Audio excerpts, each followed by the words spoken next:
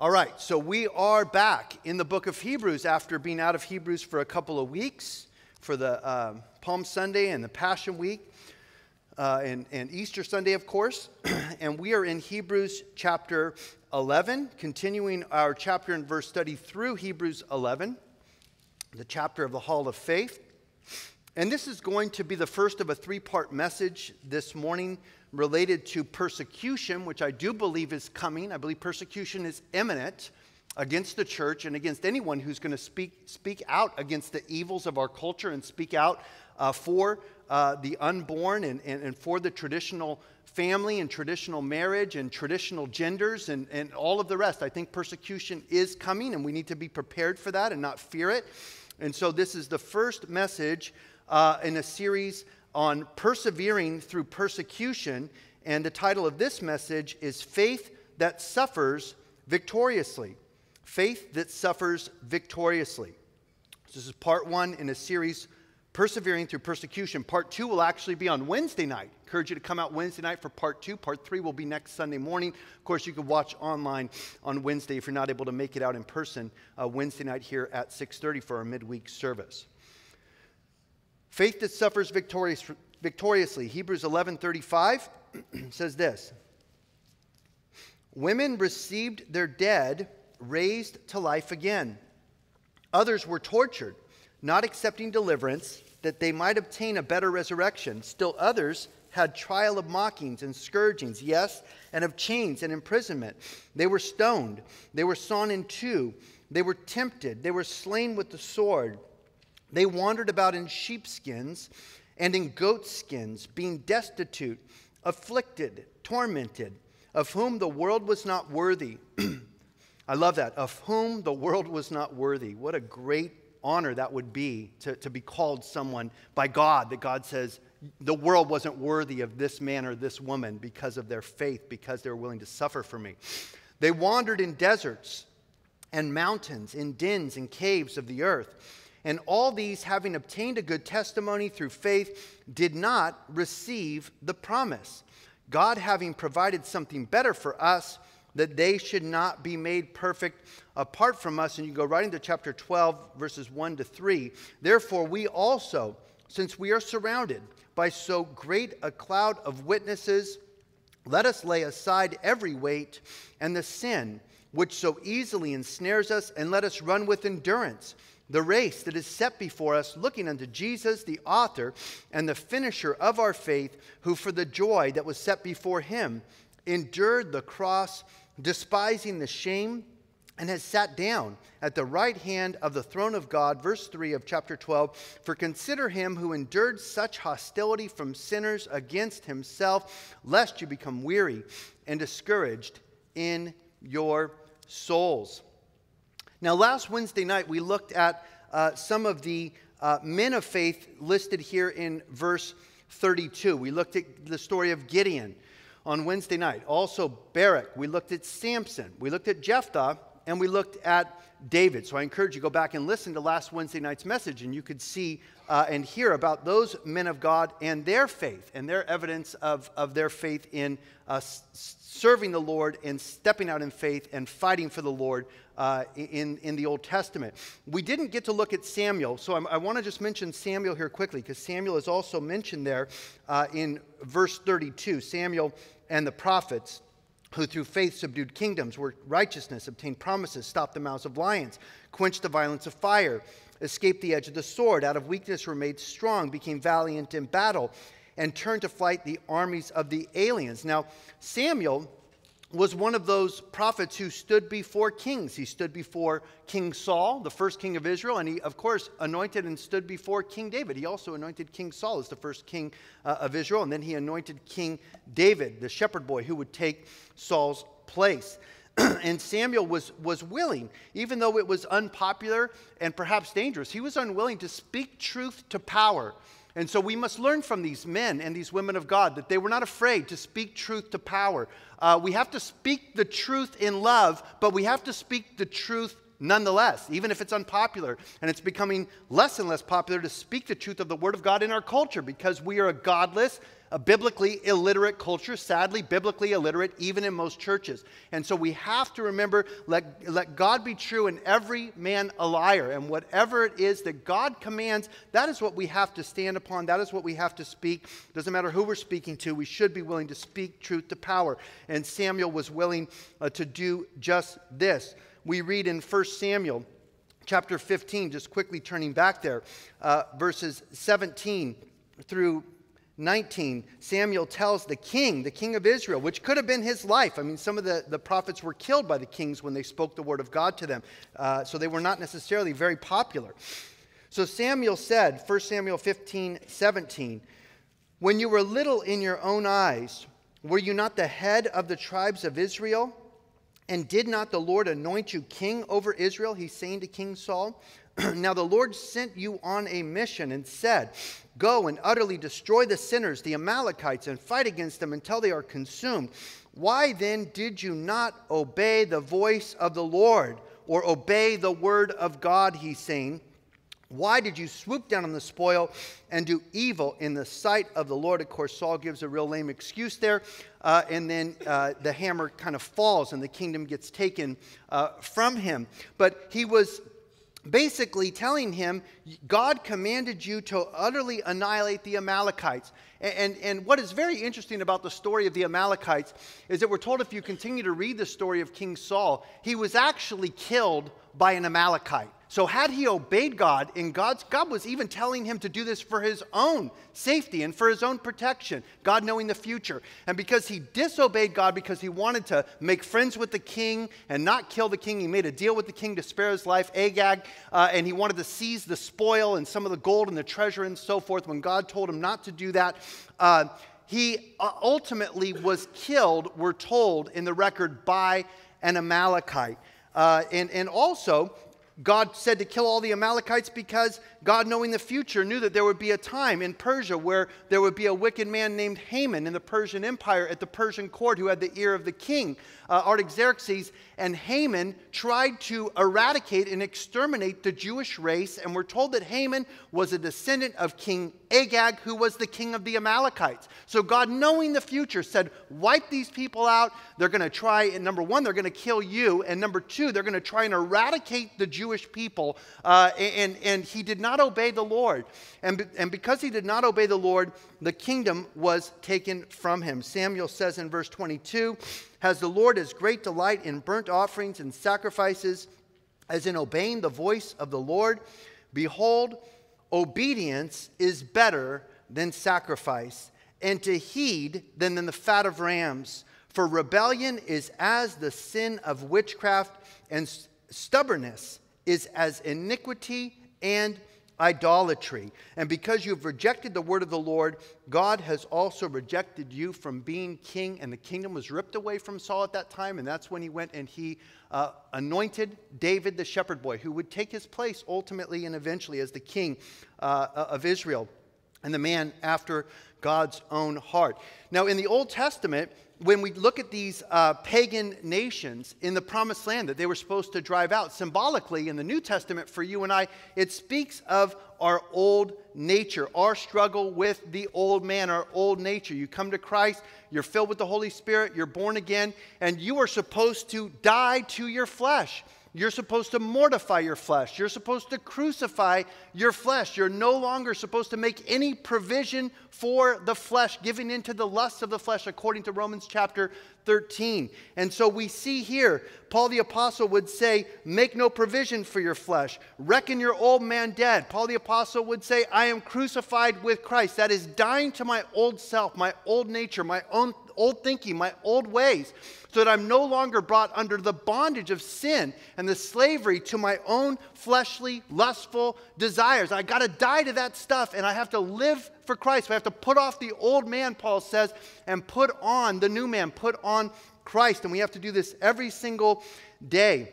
And so Samuel, an example of courage and boldness, speaking truth to power. It's better to fear God than man. He wasn't afraid to tell the king these things, although it could have been his life. And the key takeaway from this is obedience is better than sacrifice. It doesn't matter how much you serve or how much you give. God cares about obedience to his word. And the more that you learn of his word, the more responsible you and I are to obey his word. And rebellion and disobedience is as witchcraft, and insubordination is as idolatry. Very, very important truths there revealed to us with the prophet Samuel. So back to Hebrews chapter 11, as we continue to look at this the end of this great chapter, Hebrews 11, picking up in verse 35. Women received their dead raised to life again. Others were tortured, not accepting deliverance, that they might obtain a better resurrection.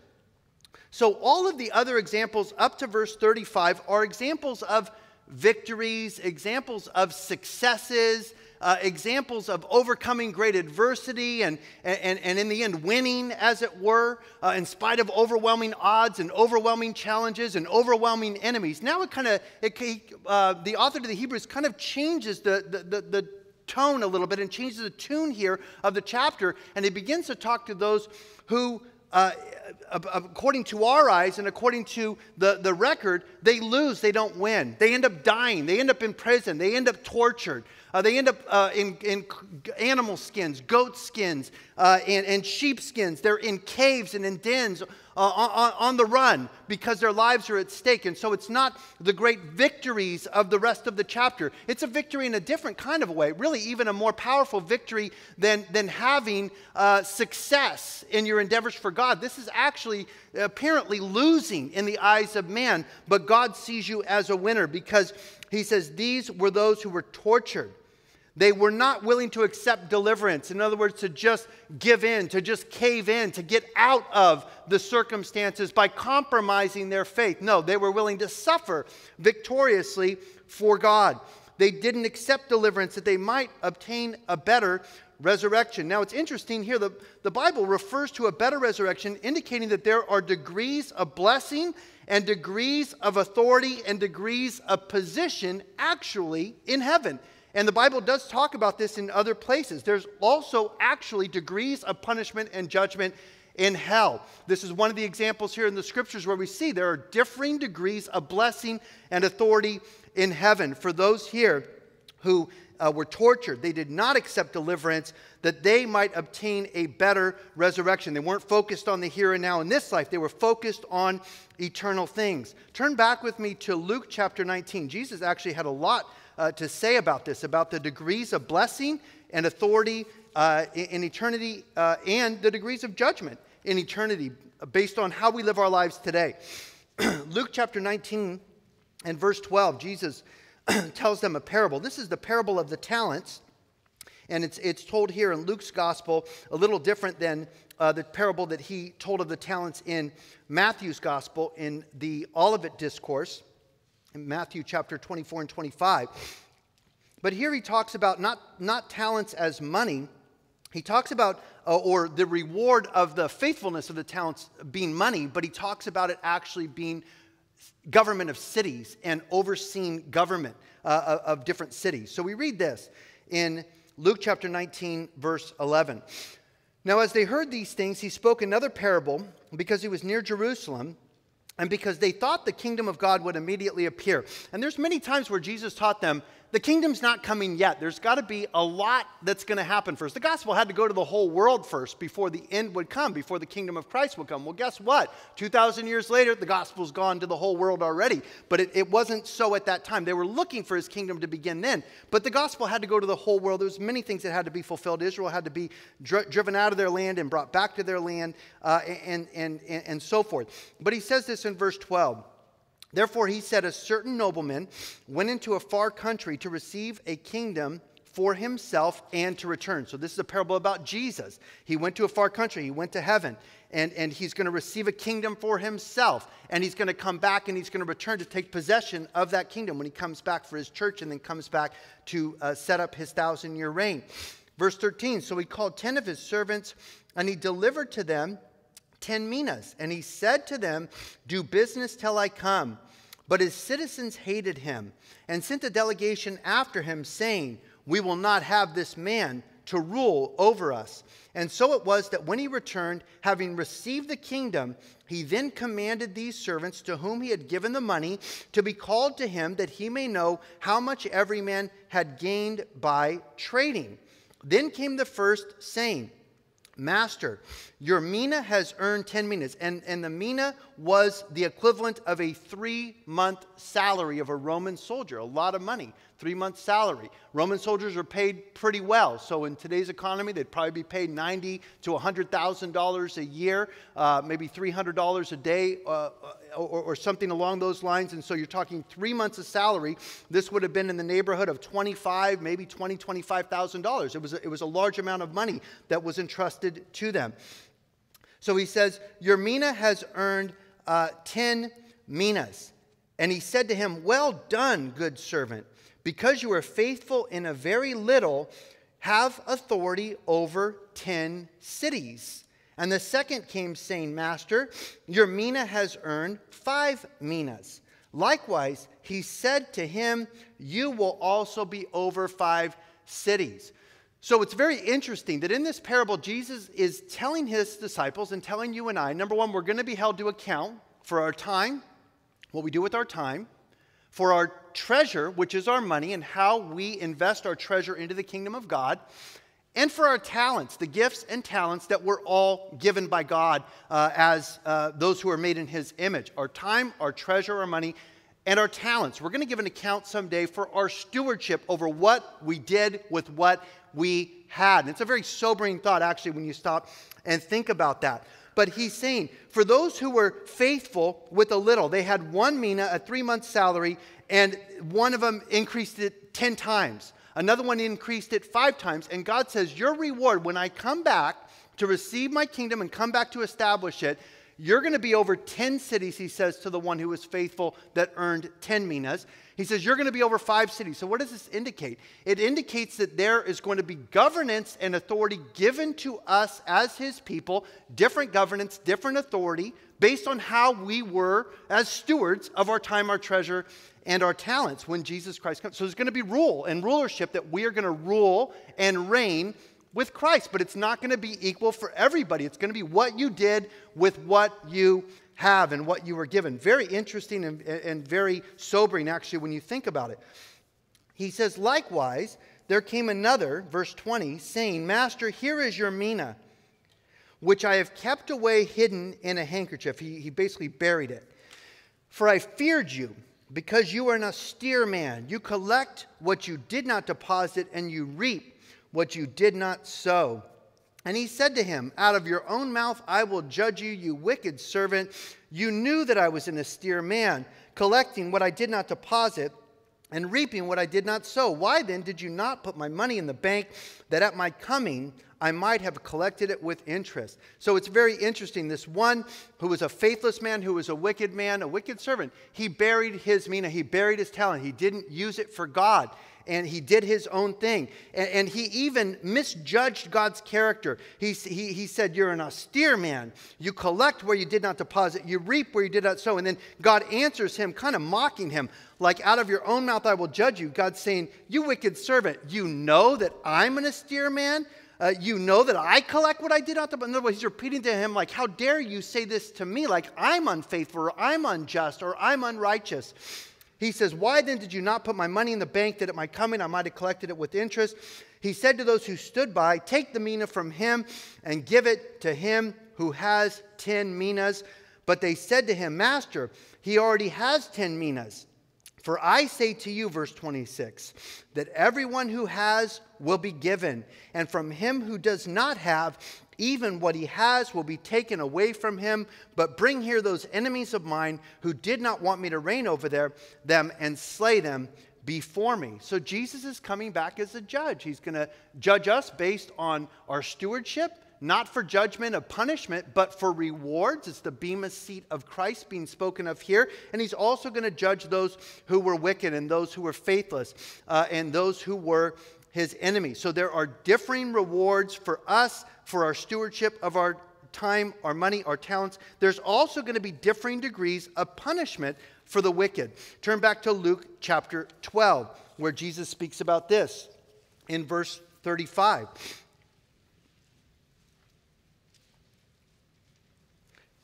Jesus says, speaking of his second coming again, "Let your waist be girded, your lamps burning, and you yourselves be like men who wait for their master, when he will return from the wedding, that when he opens and knocks, they may open to him immediately. Blessed are those servants whom the master, when he comes, will find watching. Assuredly, I say to you that he will gird himself and have them sit down to eat, and he will come and serve them. And if he should come in the second watch, or come in the third watch, and find them so, blessed are those servants. But know this, that if the master of the house had known what hour the thief would come, he would have watched and not allowed his house to be broken into. Therefore you also, church, be ready, for the Son of Man is coming at an hour when you do not expect him." So that is the pre-tribulation rapture. He could come at any time, any minute. His coming is imminent. When he comes for his church, when that trumpet sounds and the dead in Christ are raised in the twinkling of an eye, you're not going to have time to get right with God. It could be the first watch, the third watch, the fifth watch, whatever watch it is, the middle of the night, the middle of the day, the morning, the evening. Whenever he comes back, it's going to happen instantaneously, and then we're going to be gone or we're going to be left. And so he's saying, be ready, because you don't know when the Son of Man is coming. He's coming at an hour when you do not. We know the seasons and the times sure looks a lot like what we're living in today, doesn't it? The seasons and the times of his coming. But no one knows the day or the hour. Verse 41, "Then Peter said to him, Lord, do you speak this parable only to us or to all people?" Verse 42, the Lord said, "Who then is that faithful and wise steward, whom his master will make ruler over his household, to give them their portion of food in due season? Blessed is that servant who his master will find so doing when he comes. Truly, I say to you, he will make him ruler over all that he has." And so we're to be looking for the Lord. We're to be serving the Lord. We're to be anticipating his soon return. And we are to be working while it is still day. And God says, just be watching for me. And when I come back, blessed is that servant whom his master will find so doing when he comes. We are to occupy until he comes, and that even means being involved in the political systems of this world. As corrupt as they are, we are to be involved in the political systems, because we have a vote, and our vote matters because these people in Sacramento and in D.C. make the laws and appoint the judges that then judge us, that we have to follow the rules, or we are punished as law breakers. And it's better to obey God than to obey man. Verse 45, he says, "But contrarily, if that servant says in his heart, my master is delaying his coming, and begins to beat the male and female servants, and to eat and drink and be drunk, the master of that servant will come on a day when he's not looking for him, at an hour when he's not aware, and will cut him in two and appoint him his portion with the unbelievers." These are the false believers, the false Christians, the one who think they're Christians, but they're really not truly born again. Paul would say they're with us, but they're not of us. And so he's warning. He's saying that the servant that says in his heart, my master is delaying his coming. In other words, they're not looking for the coming of Christ. They're so caught up with the cares and the things of this world, the partying of this world. They're not looking for Christ's return, his imminent return. They're not serving the Lord, not being faithful stewards of their time, their treasure, and their talents. And he says, I'm going to come at an hour when they are not expecting. And I'm going to cut him in two and appoint him a portion with the unbelievers. And he says, in that servant, verse 47, who knew better, he knew his master's will, but he did not prepare himself to do according to his master's will, shall be beaten with many stripes. People are going to be held accountable for what they know. Jesus said, be careful how you listen, because we're going to give an account for every word that is spoken to us, especially when we hear the word of God, and whether we respond to it and obey it, or whether we reject it and do our own thing. So he says, the one who knew his master's will and did not prepare himself or do according to his master's will, he shall be beaten with many stripes. But he who did not know, yet committed things deserving of stripes, shall be beaten with few. For everyone to whom much is given, from him much will be required. And to him whom much has been committed, of him they will ask the more. Very serious from the mouth of our Lord Jesus Christ to us, to his people, about our stewardship of our time, our treasure, and our talents. But notice that Jesus says not only are there degrees of authority and blessing in heaven, ruling and reigning with Christ, but there's also degrees of punishment in hell, because God is fair. And so God is going to punish Adolf Hitler, let's say, for example, in a far more severe way for all eternity, and Lucifer and Satan and the devil and the fallen angels, the demons, much more severely than he is someone perhaps who dies who never heard the gospel, who was worshiping a rock or something in another pagan nation that the gospel never reached, and they never knew Jesus, they never knew the Lord. God's fair and he's just, and he's going to judge everybody fairly and righteously. I don't have any worry about that. No one's going to end up in hell who didn't deserve to be there, and no one's going to end up in heaven who didn't deserve to be there either, according to the gospel. And so he says, he who did not know yet committed things deserving of stripes, he will be beaten with a few. But he who knew better and did not prepare himself to do according to his will, he shall be beaten with many stripes. The takeaway is, to him, for everyone to whom much is given, from him much will be required. And to whom much has been committed, of him they will ask the more. We're all going to give an account either at the bema seat of Christ or at the great white throne judgment. And I encourage you to make sure you're saved, you're born again, you've repented of your sins, you've turned to Christ and asked Jesus to save you of your sins.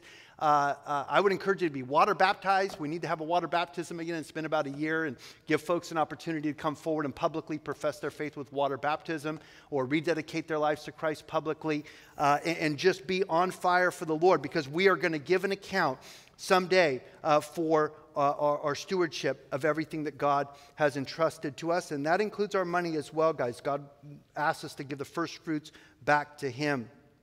So we continue back in Hebrews chapter 11 and verse 36. Still others, those who suffer victoriously, still others had trial of mockings and scourgings, yes, and of chains and imprisonment.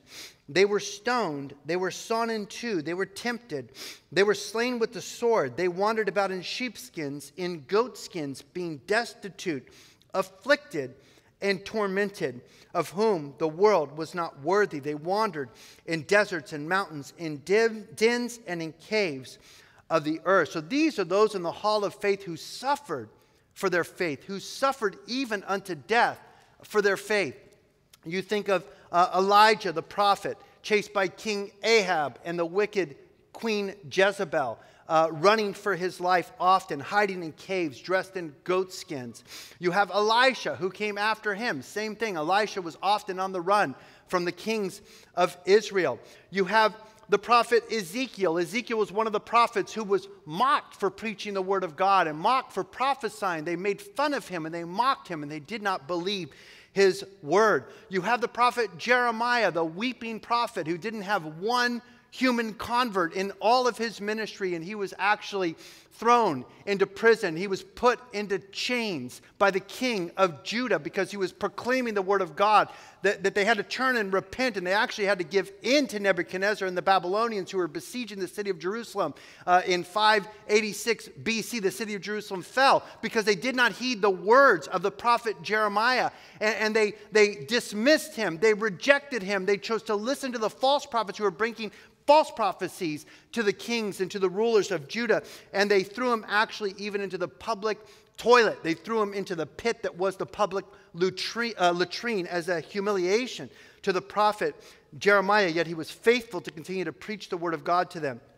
Isaiah was the prophet who Jewish history tells us that he was the prophet who was actually sawn in two, who the author to the Hebrews is referencing here, where he says that there was one who was sawed in half. And the record is that King Hezekiah's son, Manasseh, who was the wickedest king in Judah's history, actually began to kill all the prophets of God and began to worship Baal and Ashtoreth, even in the Holy of Holies in the temple of God.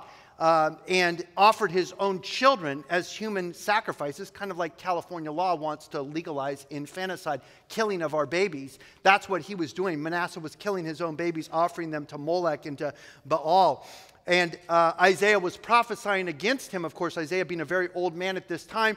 And he actually took Isaiah and he sawed him in two, cut him in half as an example of what would happen. Cut him in half as an example of what would happen to someone who disobeyed the order of the king. And yet Isaiah continued to preach the word of God. These men are going to have a greater resurrection. These who suffer for the Lord are going to have greater blessings even in heaven for all eternity because they were willing to suffer for God. Now Jeremiah tells us, and I love this scripture in Jeremiah chapter 20, Jeremiah 20 and verse 8. We read this.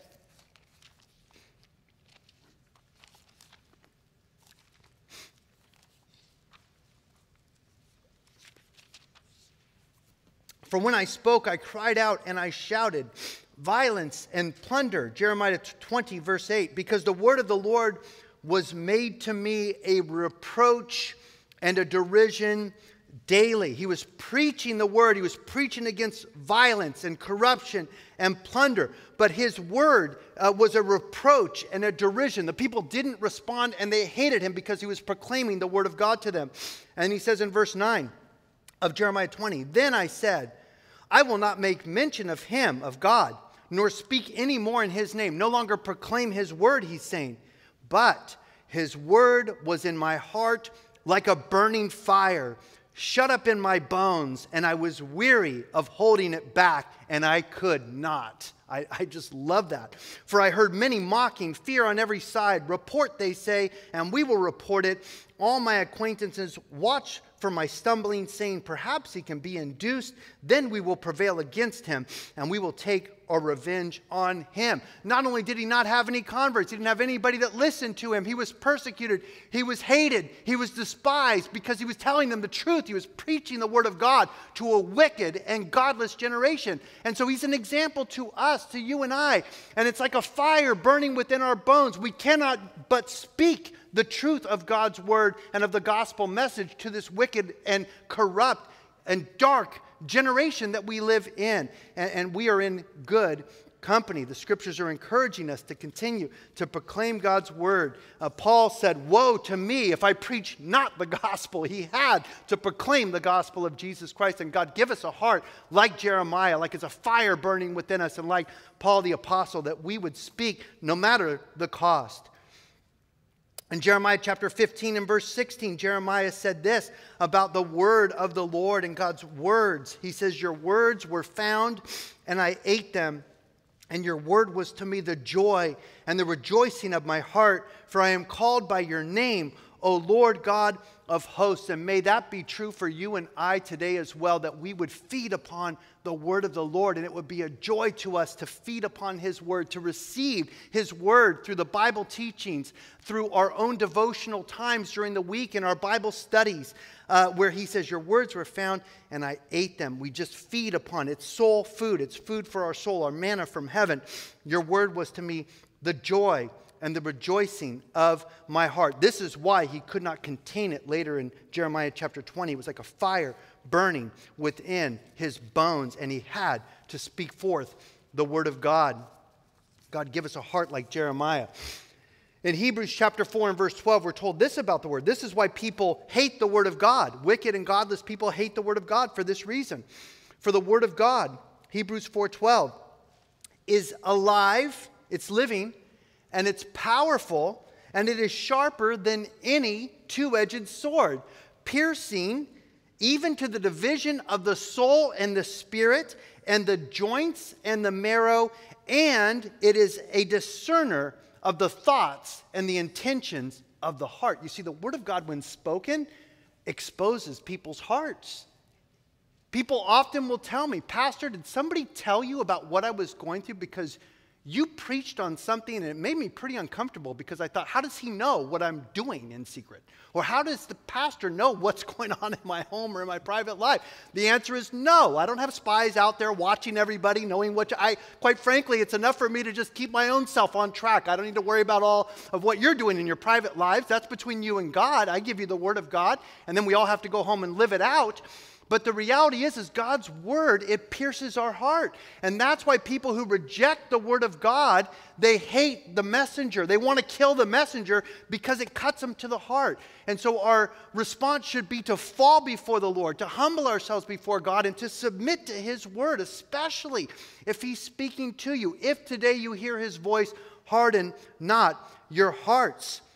The word of God is alive, it's living, it's powerful, it's sharper than any two-edged sword. It divides even between the soul and the spirit, the bones and the marrow. It reveals and discerns the thoughts and the intentions of the heart. God gets right to your heart and to your mind.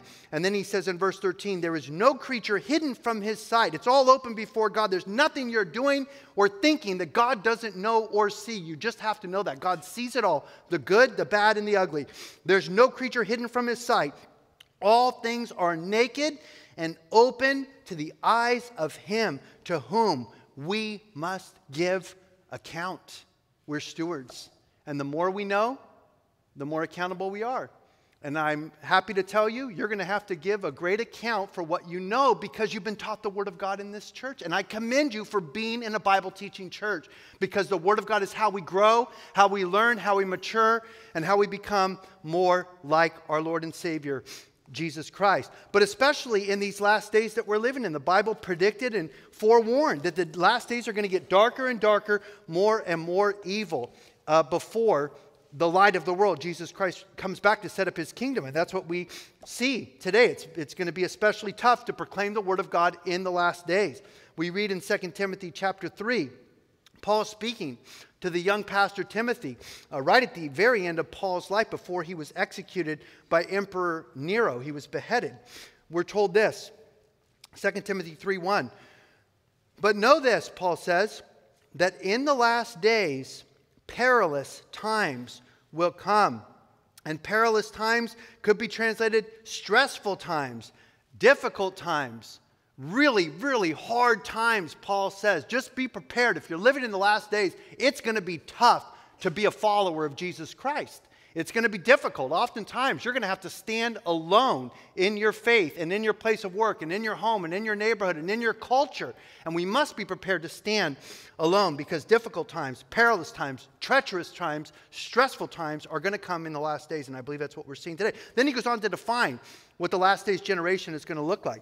He says, for men will be lovers of themselves, lovers of money, boasters, proud or prideful, blasphemers, using the Lord's name in vain, disobedient to parents, unthankful, unholy, unloving, unforgiving, slanderers, without self-control, brutal, despisers of good, traitors, headstrong, haughty, lovers of pleasure rather than lovers of God, having a form of godliness but denying its power, and from such people turn away.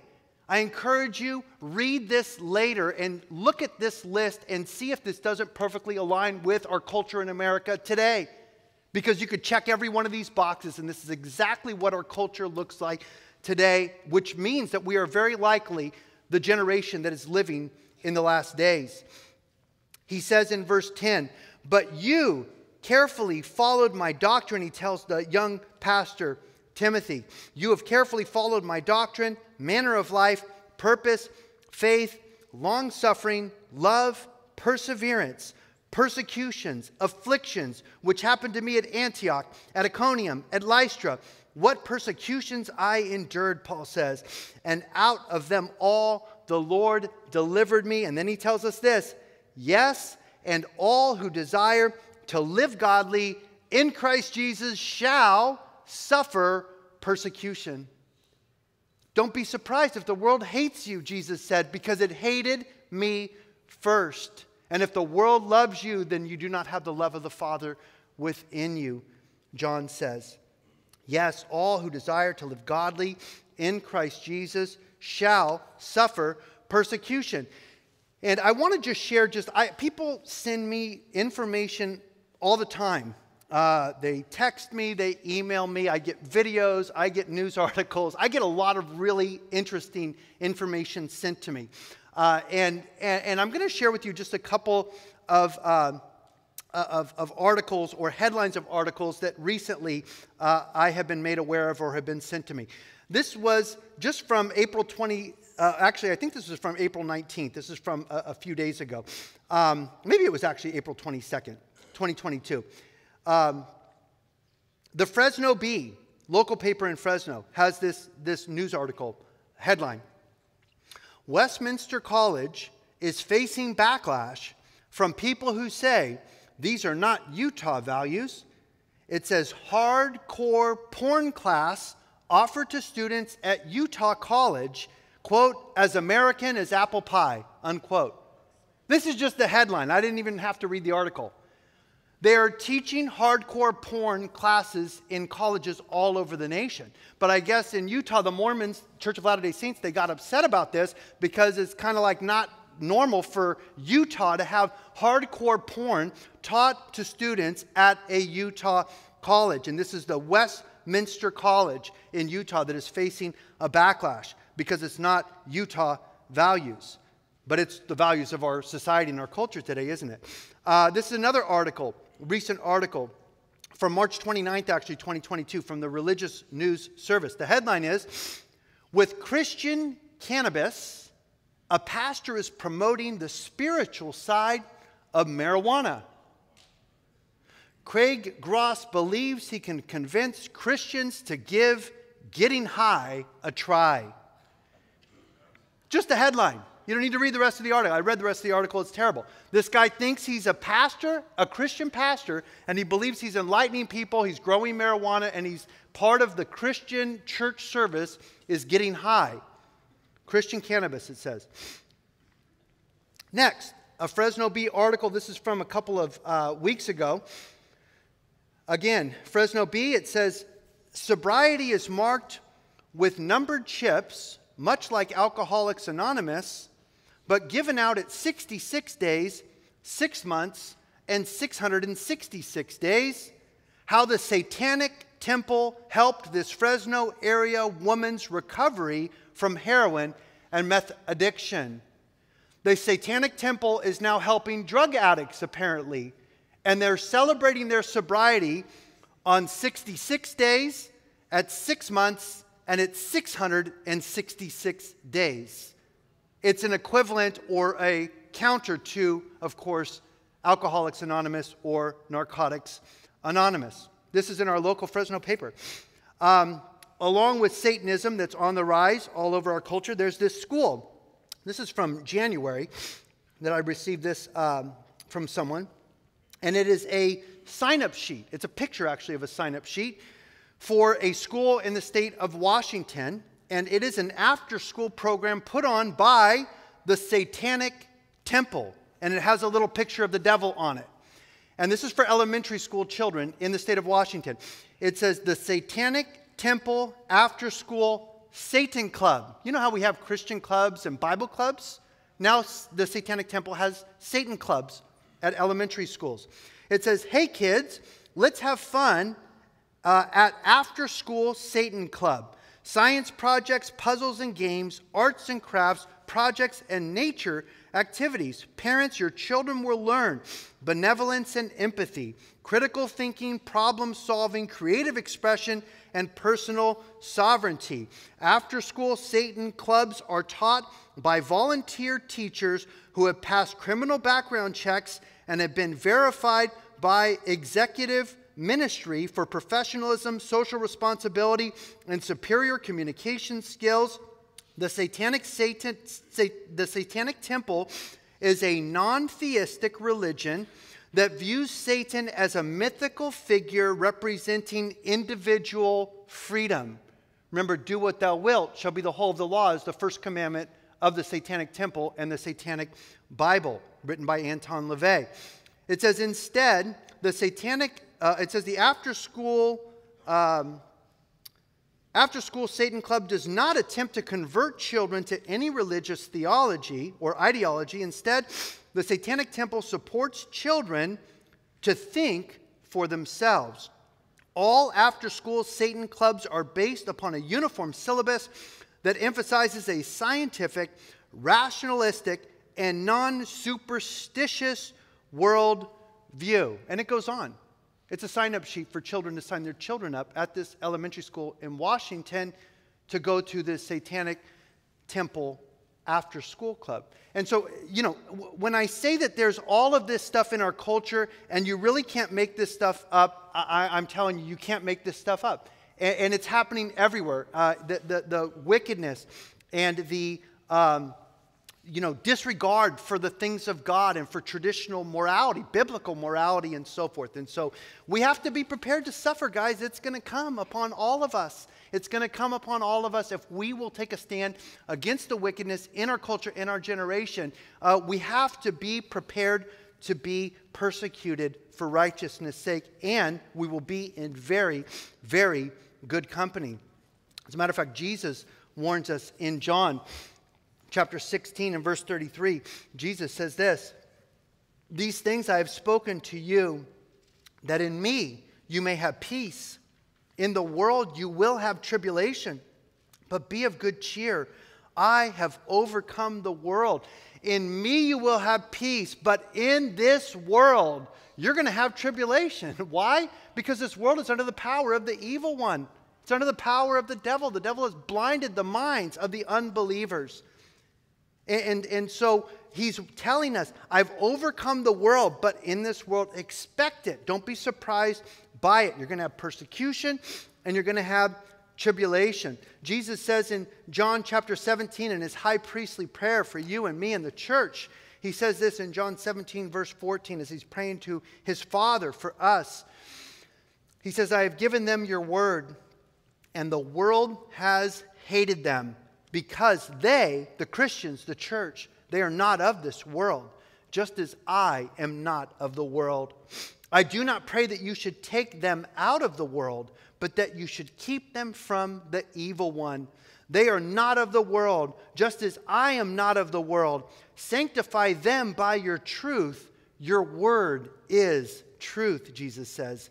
"As you sent me into the world, I also have sent them into the world." You see, so don't expect that the world's going to love you, because the world hated Jesus. The world hated the apostles. The world hated the prophets. The godless, wicked, selfish world hates God. You and I hated God really before we came to Christ. If you remember who you were before you were saved. We didn't want to hear the word of God. We didn't want to hear the gospel. We didn't want to hear about the 10 Commandments or about loving our neighbor as we love ourselves. We just loved ourselves and wanted to do whatever we wanted to do. And so don't judge them. They're in darkness just like you were in darkness and I was in darkness before we were saved, before we came to the light of the world, Jesus Christ. Jesus says this in John 17:11, again praying to his Father. He says, "Now I am no longer in the world, but these," the Christians, the church, "these are in the world, and I come to you. Holy Father, keep through your name those whom you have given me, that they may be one as we are one." We are in enemy territory, guys. We're called ambassadors to this world. We are called diplomats. We are called sojourners. This world is not our home. We are just passing through. Our home is in heaven, eternal, established forever in the heavenly places. We read in John chapter 15 and verse 18, Jesus says this, "If the world hates you, you know that it hated me before it hated you. If you were of the world would love its own. But because you are not of the world, but I chose you out of the world, therefore the world hates you. Remember the word that I said to you, a servant is not greater than his master. If they persecuted me, they will persecute you. If they kept my word, they will keep yours also. But all these things they will do to you for my name's sake, because they do not know him who sent me. If I had not come and spoken to them, they would not have sin. But now they have no excuse for their sin." He says, "He who hates me," Jesus says, "hates my Father also." You can't have the Father without having the Son. You have to come through Jesus Christ to get to heaven and to get to the Father. Jesus says, I'm the way, the truth, and the life, and no one comes to the Father but through me. Not a popular message in this pluralistic, anything goes, do what you want society and culture that we live in today. In John 16, verse 1, Jesus said, these things I have spoken to you that you should not be made to stumble. He warns them, they will put you out of the synagogues. Yes, the time is coming that whoever kills you will think that he offers God's service. And these things they will do to you because they have not known the Father nor me. Very sober, very serious. Quickly, Matthew chapter 10. We're just about finished here. Matthew chapter 10 and verse 16. Jesus says this. Behold, speaking to you and I, the church, the Christians, behold, I send you out as sheep in the midst of wolves. Therefore, be wise as serpents and harmless as doves. But be aware of men, for they will deliver you up to councils, and they will scourge you in their synagogues. For you will be brought before governors and kings for my sake, as a testimony to them and to the Gentiles. But when they deliver you up, do not worry about how or what you shall speak, for it will be given to you in that hour what you should speak. For it is not you who speak, but the Spirit of the Father who speaks in you. Now brother will deliver a brother to death, and a father his child. And children will rise up against parents and cause them to be put to death, and you will be hated by all for my name's sake. But he who endures to the end will be saved. When they persecute you in this city, flee to another. For assuredly I say to you, you will not have gone through the cities of Israel before the Son of Man comes. A disciple is not above his teacher, nor a servant above his master. It is enough for a disciple that he be like his teacher, and a servant like his master. If they have called the master of the house Beelzebub, how much more will they call those of his household? Therefore, do not fear them, for there is nothing covered that will not be revealed, and hidden that will not be known. And exactly as Jesus predicted and prophesied happened, didn't it, to his disciples? They were all killed. They were all martyred for him. All of his disciples. Judas Iscariot killed himself. Judas was replaced. The 12th apostle, I believe, is Paul the apostle, who replaced Judas Iscariot and took his place in his office. All of them were killed for their faith except for John the Beloved. They tried to kill John. They took John and threw him into a cauldron of boiling oil. The boiling oil did not hurt him, according to Fox's Book of Martyrs and early church fathers' writings. And so because they couldn't kill him in a boiling pot of oil, they actually put him on the Isle of Patmos, a rocky crag out there in the Aegean Sea, where it was a slave labor sort of a thing as an old man. And that's where Jesus appeared to him and showed him the future and gave him the book of Revelation. And so he was not done with his mission yet. John is the only one who lived out his days. All of the rest of the apostles, including Paul, were martyred and killed for their faith in Jesus Christ. And there's so many who have followed them, great men and women of God, who have given the ultimate sacrifice for Jesus and given their lives. They were not willing to deny the Lord. Jesus says, if you deny me before men, I will deny you before my Father who is in heaven. But if you confess me before men, I will confess you before my Father. As a matter of fact, let's just read verse 32. Therefore, whoever confesses me before men, Jesus says, him I will also confess before my Father who's in heaven. Verse 33. Whoever denies me before men, him I will also deny before my Father who's in heaven. Do not think that I came to bring peace on the earth, but I came to bring a sword. For I've come to set a man against his father, a daughter against her mother, a daughter-in-law against her mother-in-law, and a man's enemies will be the members of his own household. He who loves father or mother more than me is not worthy of me. He who loves son or daughter more than me is not worthy of me. And he who does not take up his cross and follow after me is not worthy of me. He who finds his life will lose it, and he who loses his life for my sake will find it. Indeed, those who die for Christ will receive a better resurrection. So it is such a challenge to us. It is such an encouragement to us that we are not alone as we prepare for what I believe is coming, which is persecution upon the true church. God is going to separate the sheep from the goats, and he's going to separate the wheat from the chaff. And oftentimes it's through the fiery trials of persecution that God reveals who are truly his. And so I encourage you to continue to stand for Christ in these last days, in this wicked generation, this dark generation that's getting darker and darker all the time. But praise God that one with God is a majority. And even if you have to stand alone, you're never alone, because Jesus says, I will never leave you nor forsake you. Lo, I am with you always, even to the end of the age. Shall we pray? And Father, we do thank you for saving us, Lord. Thank you for bringing us out of the kingdom of darkness into the kingdom of your glorious light through faith in your glorious Son, Jesus Christ. We thank you for your Holy Spirit, your precious Holy Spirit, who is our seal, who is our down payment of heaven, Lord, that we are born again by your Spirit, Lord, born from above. We have your Spirit, Lord God, in us, transforming us from the inside out into the image of our Lord and Savior, Jesus Christ. Lord, we thank you for your holy word that's inspired by your Spirit. Thank you for your word, which is truth.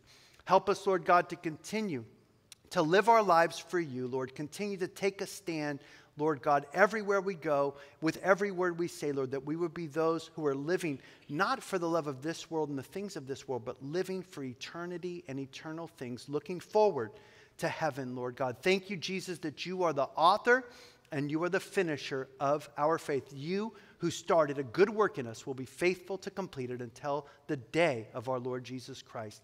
Bless your people. Fill us with your Spirit today. Empower us, encourage us, strengthen us, protect us from the enemy, Lord, until we meet again. In Jesus' name we pray. Amen.